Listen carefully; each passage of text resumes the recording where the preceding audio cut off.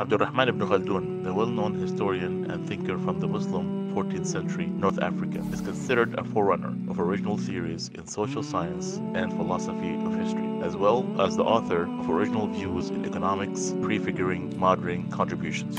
As a child, Ibn Khaldun received a classical Islamic education, which included memorization of the Quran, along with a study of the Arabic linguistic, Quranic and Hadith sciences, fiqh, and Sharia. He was also trained in mathematics, logics, and philosophy. As a young man, he entered politics and remained in the service of numerous rulers of North Africa. His last position was that of Grand Qadi, judge of the Maliki school of thoughts in Egypt. A judge, university scholar, and a diplomat, Ibn Khaldun diligently recorded his thoughts and academic research, leaving behind a rich legacy for centuries to come. His lasting contributions to humanity is the Muqaddimah, the first book of his universal history, Kitab al-A'bar, which means Book of Lessons. His analysis of the rise and the fall of civilization has formed the basis of social sciences, the science of civilization and sociology. According to 1001 Inventions, Muslim heritage in our world, Ibn Khaldun was also a forerunner in terms of his economic theory, paving the way for economics as we know it today.